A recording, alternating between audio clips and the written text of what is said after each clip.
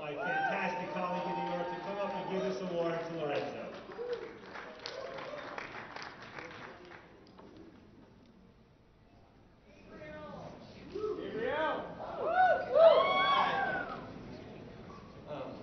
This is great. Steph and I actually met each other in the global justice movement before I think either of us were in the global, or we're in drug policy, so it's kind of wonderful to be here.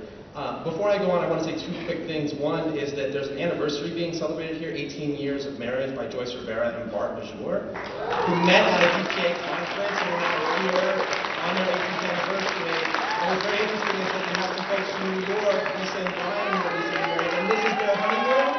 So stand up. They're met at marijuana places from New York. Joyce and Bart have been Harvard for years. They met at DPA conferences, so if people aren't getting married, they're probably getting action, and that's still good. So it's kind of fun. Listen, Ethan said before that I could take a little bit to give a biographical background, so I'm going to take you up on that, Ethan. Lorenzo Jones is the person I get to give this award to, and this is really remarkable, not just for me, but I think for all of us, because Lorenzo's history with awards is essentially to decline taking them.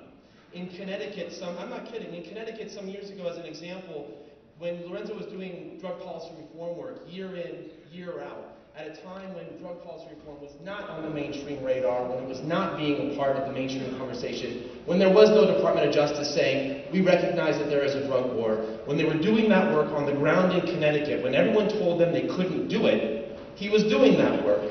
And when larger organizations that had denied even acknowledging that that work was important, finally started to see that work get traction, and they wanted to give him an award. A major civil rights organization wanted to give him an award to sort of show that they too supported drug policy reform. He declined it.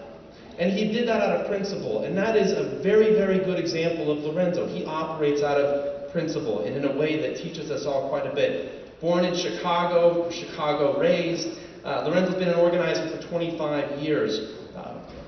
He's done work on healthcare access, on police accountability, on bread and butter issues like access to having stop signs and sidewalks in neighborhoods that cities essentially forgot or denied or simply ignored. Lorenzo did that organizing. He was also, before doing drug policy reform, an organizer for the drug war. He was doing all that McGruff the crime dog shit.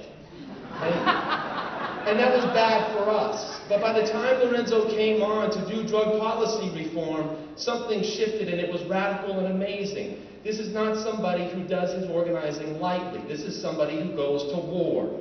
And so in Connecticut, over the last 10, 12, 13 years, we have seen the single most impressive array of drug policy reforms and sentencing reforms in the country. And I was thinking, how do I explain this to all of you? I was like, I don't actually know. I mean, syringe exchange, overdose, sentencing reform, medical marijuana, decrim, 5 overriding governor vetoes, 5 of them. I mean, on and on and on. And it sort of makes you feel like this, like when you think about Lorenzo's work.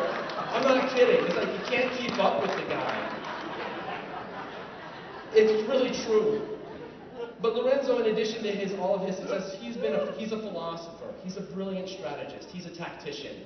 And for me, very importantly, as a friend, he is a mentor to me. I can tell you this, I would not be at DPA if it was not for Lorenzo. And I think there's a number of people in this field who would not be here but for Lorenzo. And this field itself has been transformed because of his work. And most of us may not know that or see that because he doesn't go on trying to get accolades for it. He's not doing it for those accolades. He does it because this is a calling. And in his work, he shows us how to pursue our callings in a way that can not just transform society, but transform ourselves. And so I am deeply honored and privileged to be able to have us stand and honor Lorenzo Jones for his years of activism and organizing for transforming the drug policy reform movement into the movement that it is today.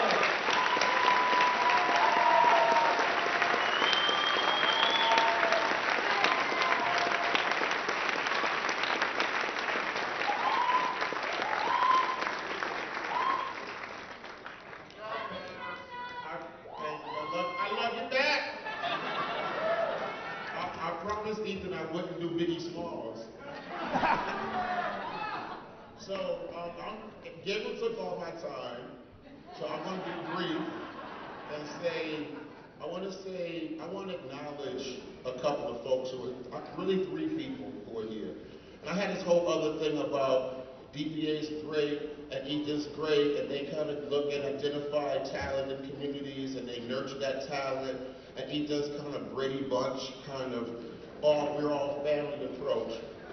So I said that, right? But I would like really briefly for Robert, Larice, and Charlene and Sarah to stand up.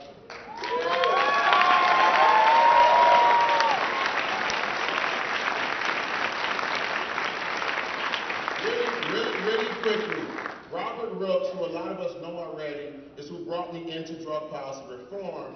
I brought Robert into organizing. We had a big argument. We didn't speak for 5 years. One day he shows up in my office out of the blue and says, I got this job, help. I met a better way. Right, thank you, Robert. Larice is my right hand in Connecticut. You guys know her.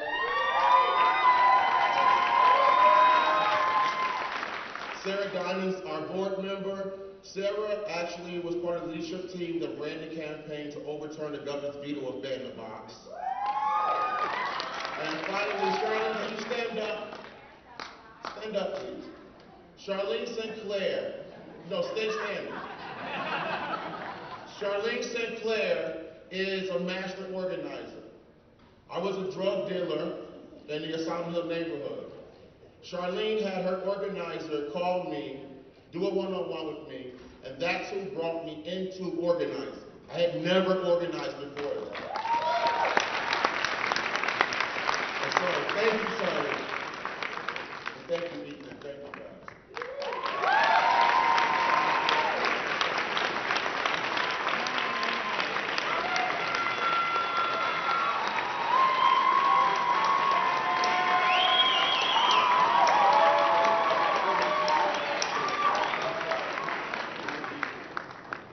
And the next award is named after